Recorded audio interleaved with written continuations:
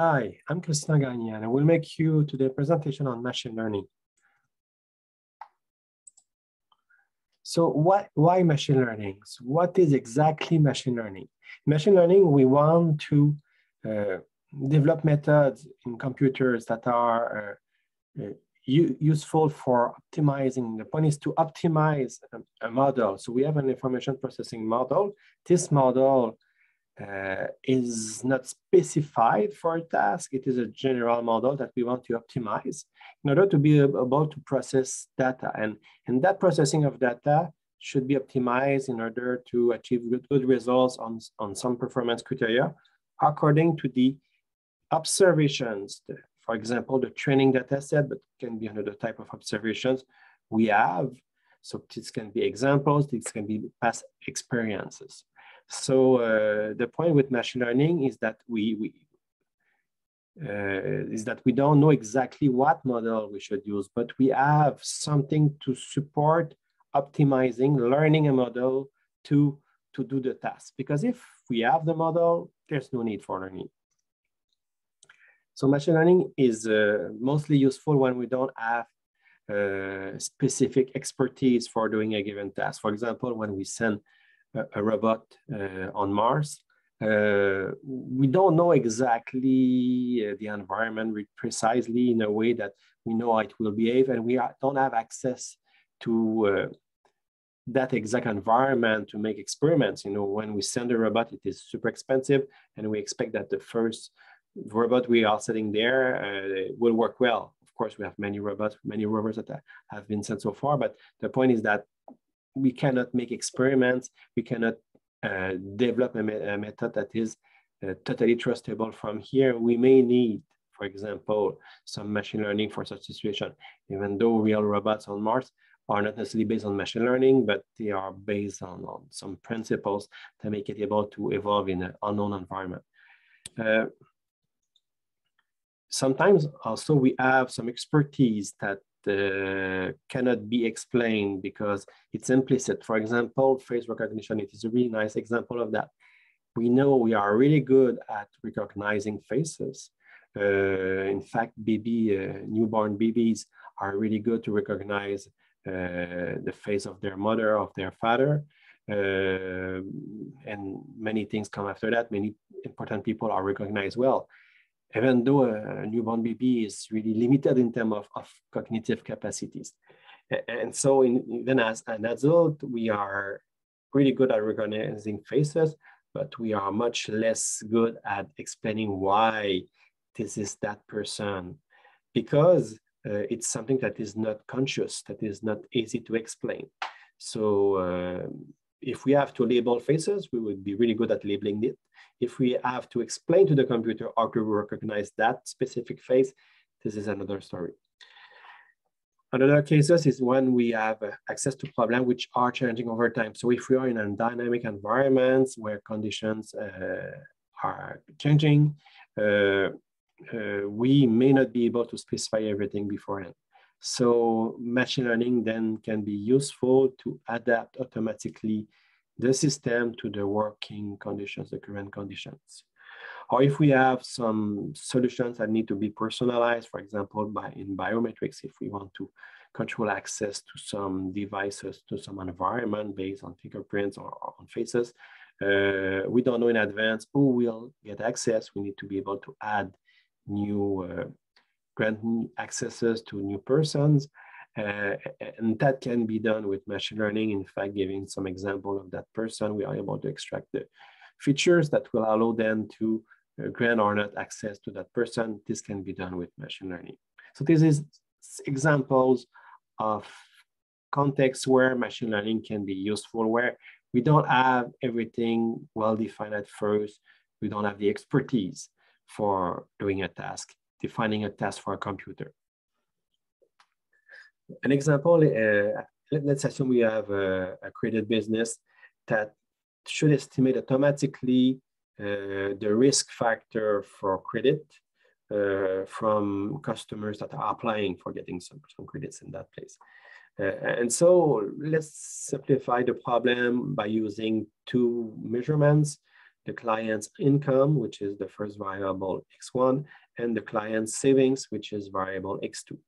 And then we have a database of historical data with many clients that have been classified in two categories. We have the high-risk clients and the low-risk clients, which are red and green depending on their category. So for each of these historical clients, we have their income and savings at first, and we know the outcome on whether or not these clients were able to pay back the credit or not, or were more, I would say, in trouble in terms of reimbursing their credit. Let's assume that the data we have looks like this. So we have the green stars, which are example of low risk clients, and the red circles, which are examples of high risk clients that has difficulty to reimburse their credit. And this is based on incomes and savings with some scales that is not defined here. And so looking at this, we can see that it's relatively easy to get a rule to process that, to make some kind of decisions. Let's make a rule where we say if the incomes is higher than 0.32 and the savings are over 0.27, we can assume that it is in the top right zone here. So we have clients that are here, and these are historically low-risk clients. So this is, when we are on that side, these are low-risk clients. And otherwise, all the other clients in that zone are high-risk clients.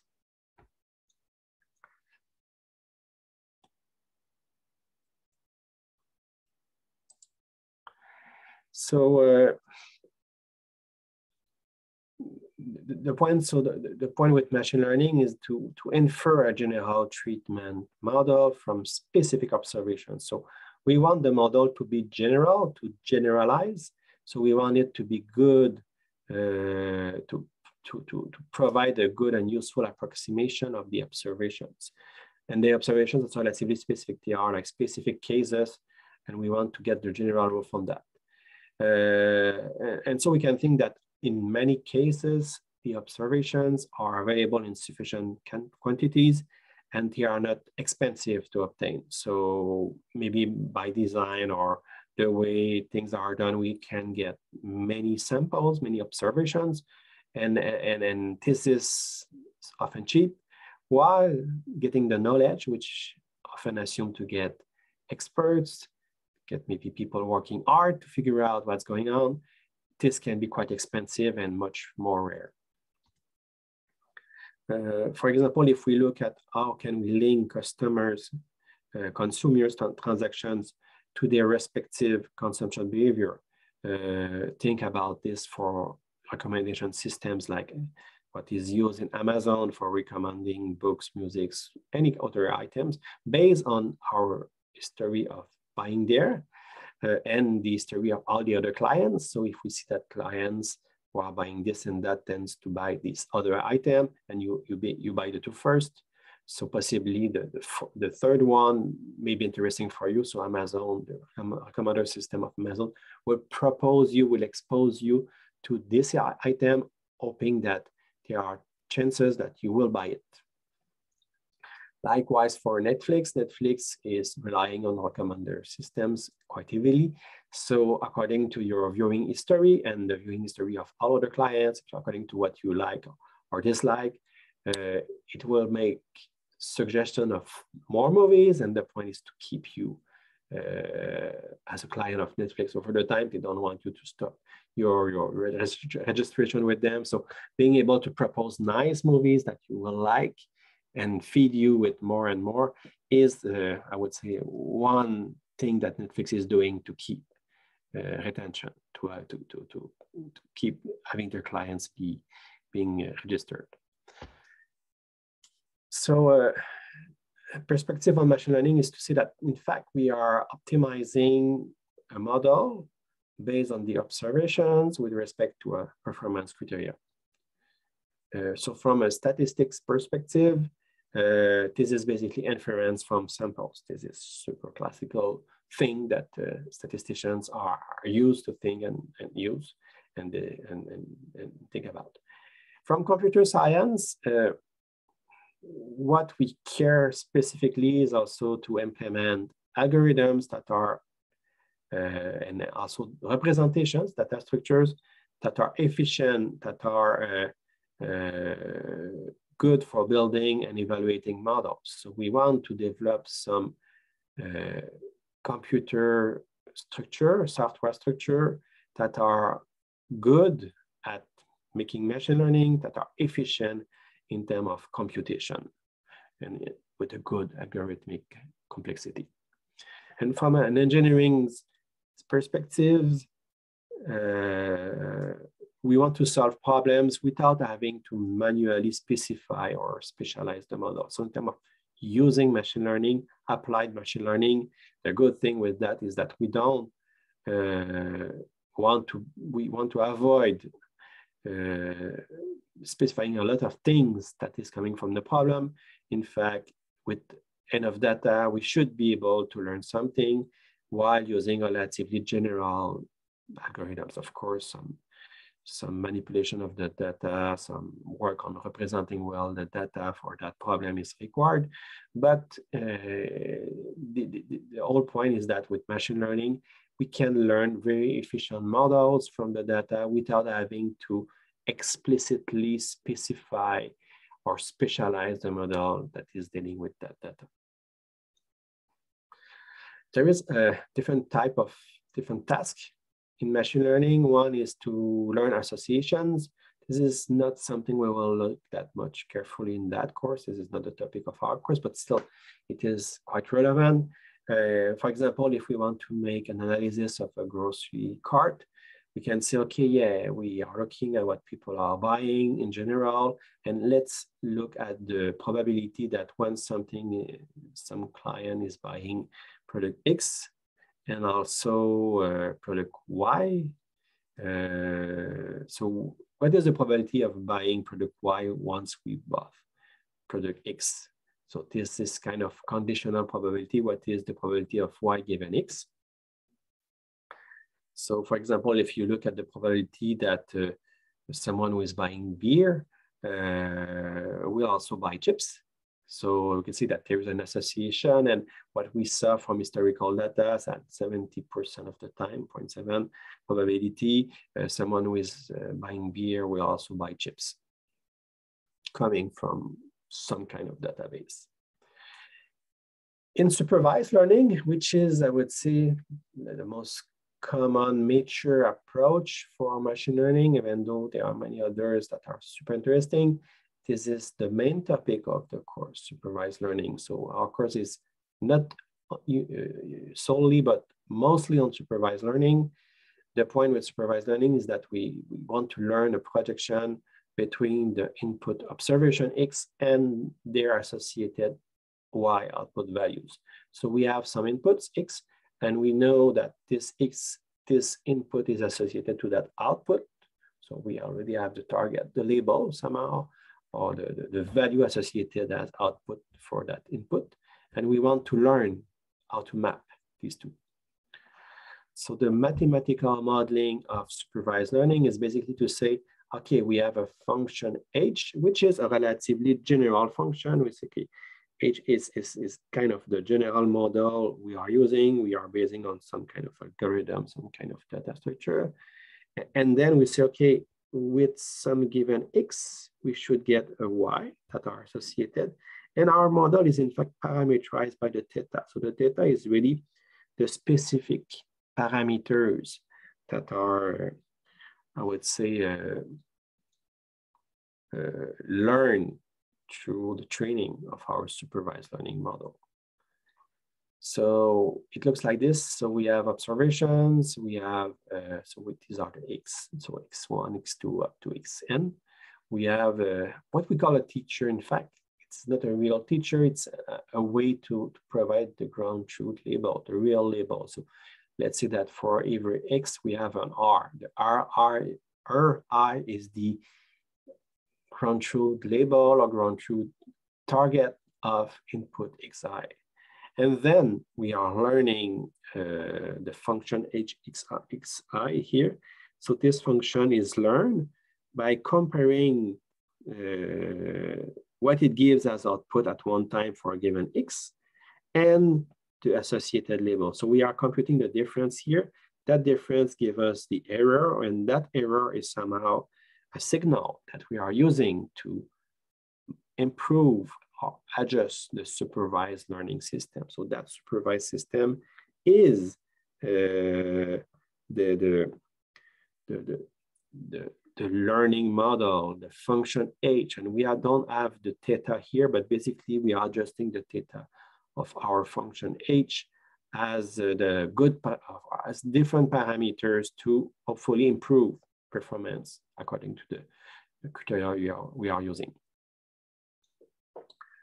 One specific case of supervised learning is classification. So let's say that we have Y, which is a discrete and which is discrete.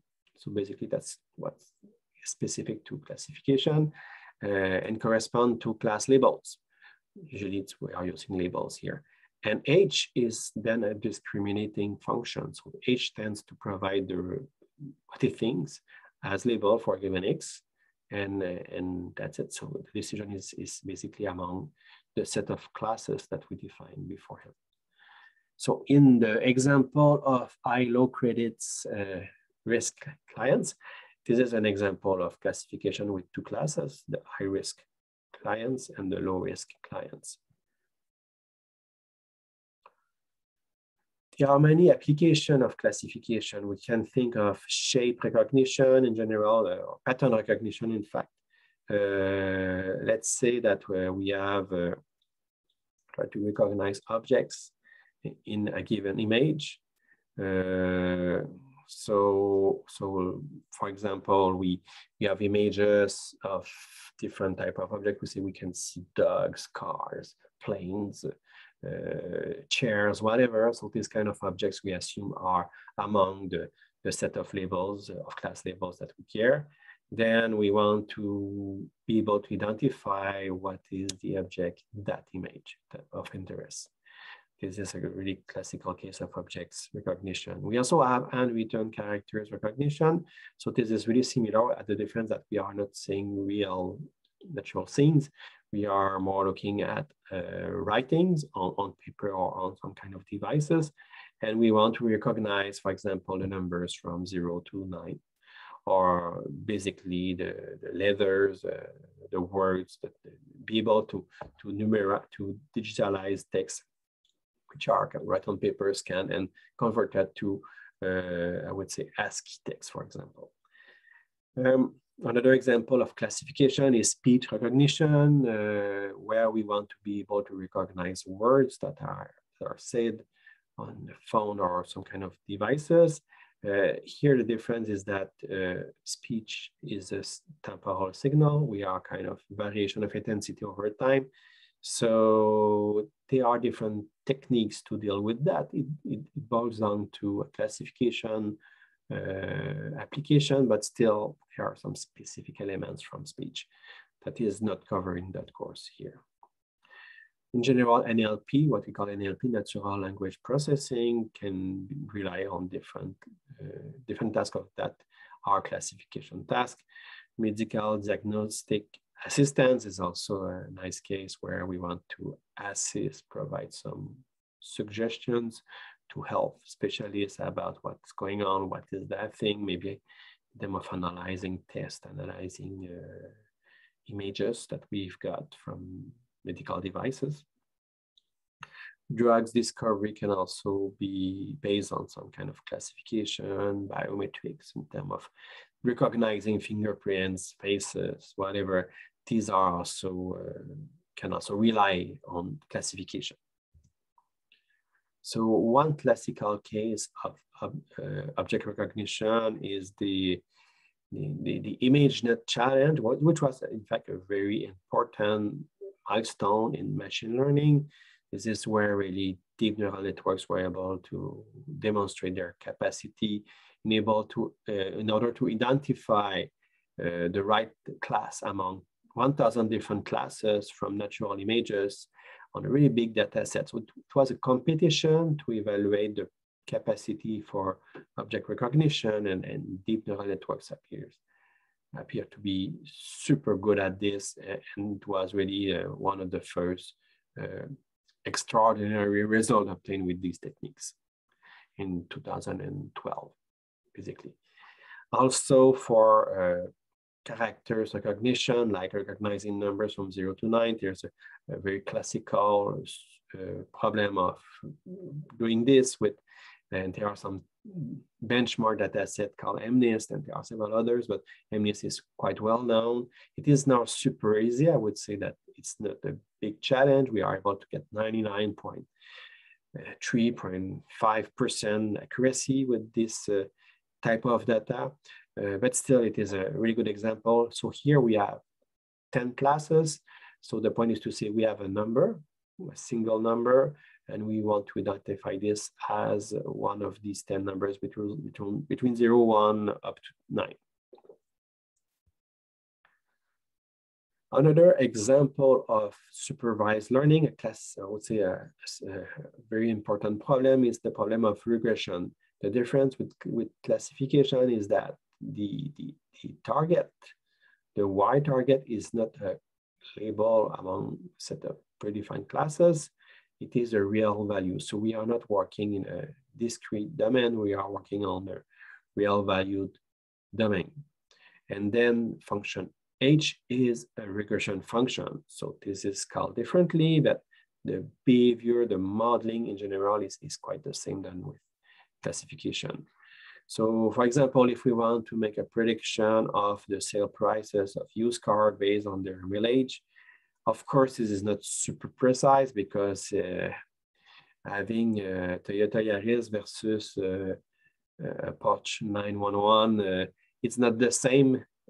With the same mileage, they are not the same kind of car, so we could expect to get kind of lot of variation, but still we can think that there are some kind of relation between their mileage and the selling price. So we can do regression, and there's an example here of regression on that. And we see that here the observation, the input is the mileage travel, and the prediction is the sale price. There are different domains where values prediction can be done: finance, insurance, for predicting weather, for example, offer and demand in markets, all these things. These are examples where regression is useful. In general, also everything that is related to risk and uncertainty, which can be made through, for example, making probabilistic predictions, can be done with regression in some ways. Another different family, so going apart from the supervised learning, what we call the unsupervised learning. The difference here is that we don't have target output values, we just have inputs, and we want to discover the regularities in the observations. So we want to find elements, organize the input data in some ways according to some criterion.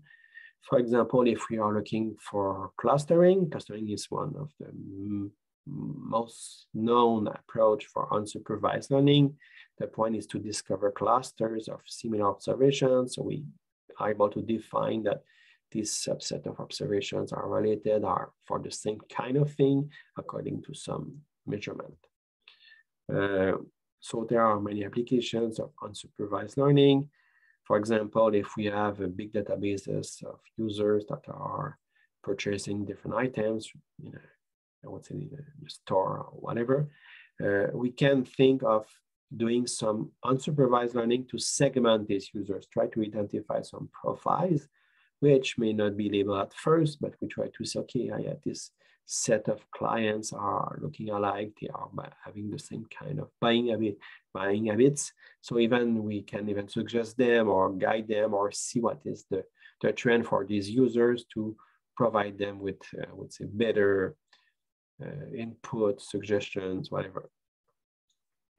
In bioinformatics, also discovering patterns in DNA is something that is often unsupervised if we don't have clear signal on what we are looking for. Maybe we want to discover some new genes or some effect of a gene on given pathologies or given situations. So there are many applications of unsupervised learning in bioinformatics.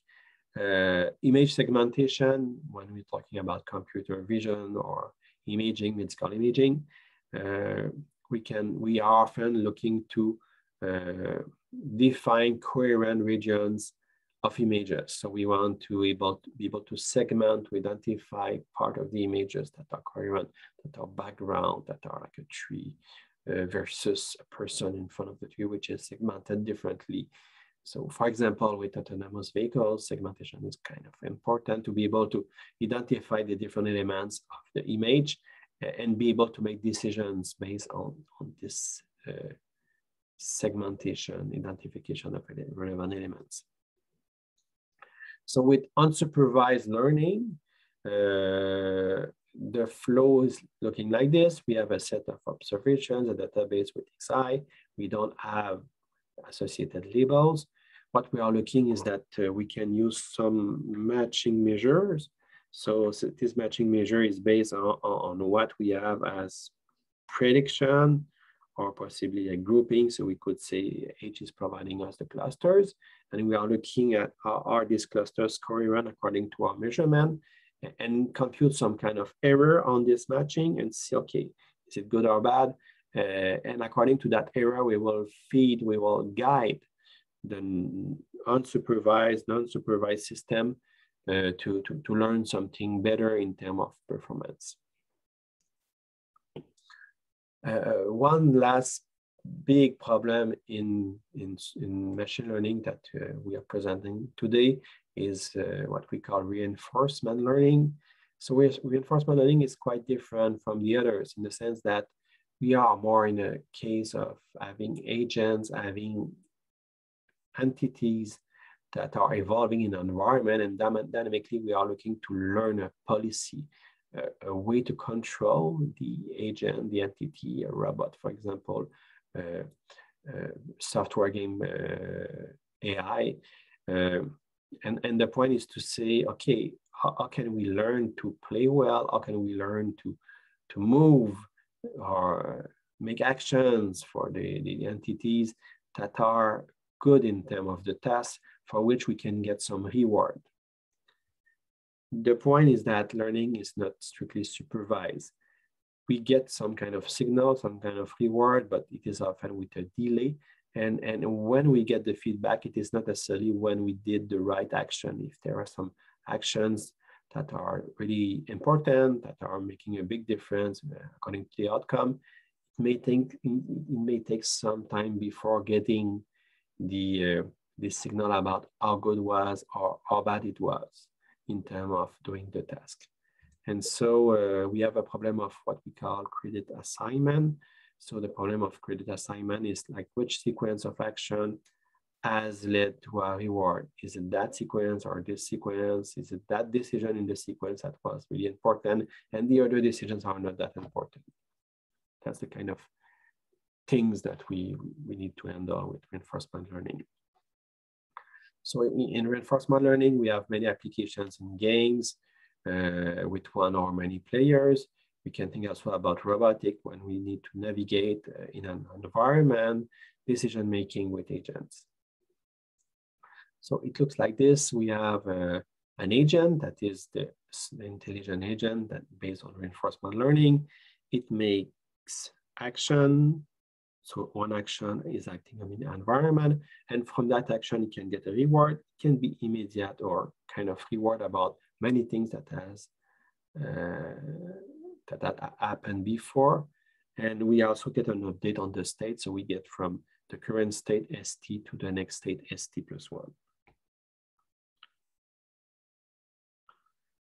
So for doing machine learning, it is now quite well established domain. We have many data because, you know, in machine learning, everything goes well as far as we have the data to support it. So if we don't have data, we cannot really be serious about doing machine learning in a given case. For testing algorithms method, there are many public data sets. Several of them are toy data sets in the sense that they are small and easy. Several others are now much more complicated, big, complex data sets that are available. So UCI machine learning repository is an old thing, well recognized in terms of providing many data sets, many of them which are super easy to some others that are, I would say, less easy. So this one is a classic.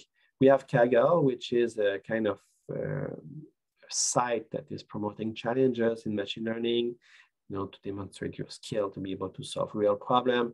And with these challenges, there are also databases that are made available publicly for doing the challenge. And even if the challenge is closed in the sense that we are over the delays, the organizers are not into this right now. It's something that is like 1 year, 2 years old.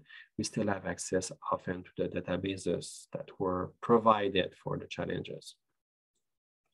Another example is ImageNet. ImageNet is the really important data set that was proposed for object recognition that I discussed just before. This is a 1.2 million images data set.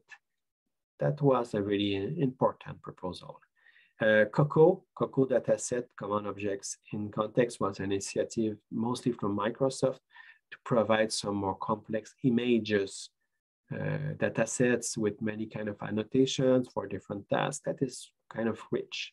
That is kind of useful. So it's a nice one. And there are many open data like the ones provided by the governments. So basically many governments have open data policies where they want to give a lot of data about their activities as far as there are no issues in terms of confidentiality and protecting the citizens and the country. So think about the US, in Europe, in Canada, even Quebec, we have these different sites which provide us with rich data.